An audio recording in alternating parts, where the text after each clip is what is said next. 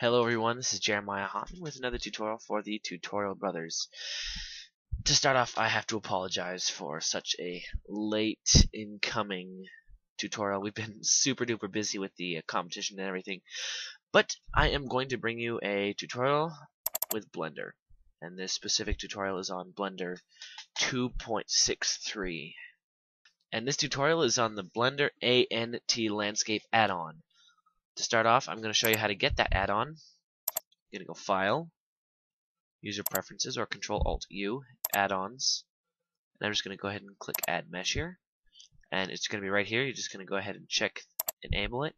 Right there, next to the white man. And X out. Now you have it. So you're going to hit X, Enter, Shift A, Mesh, Landscape. And there's the landscape. This is what generates every time. Now here are the editing tools right here. Everything you need here. So what we're going to do is I'll show you everything here. So usually if you want to see your work as you go, you'll check Mesh Update. Alright, so there are several different types. This is just the basic multifractal.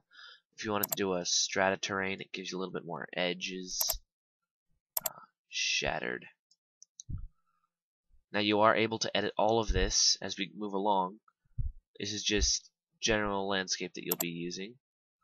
Get the marble noise. What it is it's texture that they've applied to a plane basically, and they bump mapped it so that they use these textures here and create this land mass. This looks more like a sand dune. Turbulence. That's more of a mountainous terrain type thing.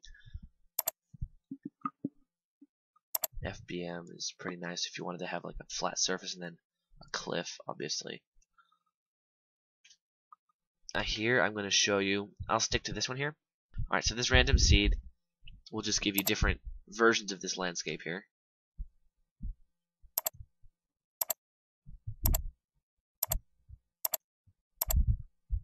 I think I liked the second one though. Hold on. What was it, the first one? I like the second one. That one there, I like that one. Now the noise will give you how large the actual bumps are. So the higher this is, the softer the curves will be. The smaller it is, the sharper it'll be. I'll stick to 2. Sorry, 2. Let me try 1.5. How did that work? There we go. Much better. Now, like always, I encourage you all to mess around with the settings, see what you like, what you don't like, find out some new things. This will give you more height if you want to. Alright, more depth, sorry. Not height, but depth, so you get more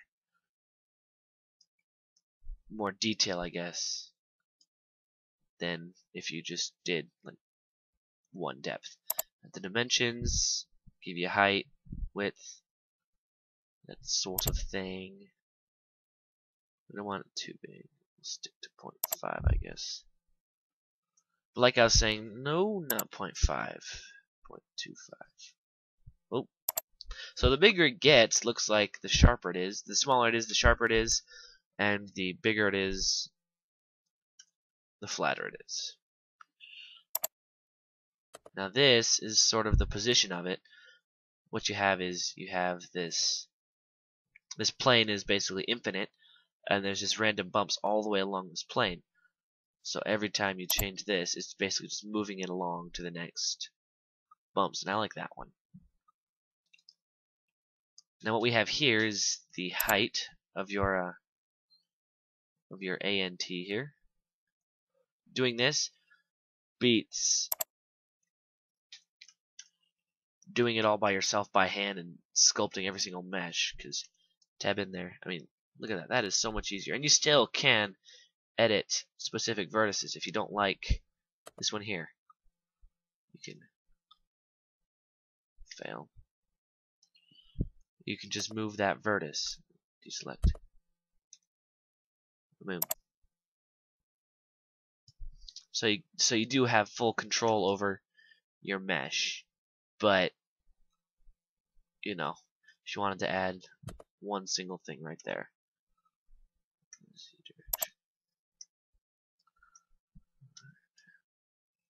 I'll go ahead and get out of wireframe mode. That's what you get. So this is, I highly suggest y'all figure out, look at these settings, play around with them a little bit, and just have fun with it. And I guess I'll see you guys next. Oh, don't forget to rate, comment, subscribe, and please enter our competition because, well, you never know. You might be the lucky person to win $100. So, oh, and free publicity. Love the free publicity. So please rate, comment, subscribe. Give us a message if you want a specific tutorial done, and we will try our best to get it done. And I guess I'll see you guys next time. Later.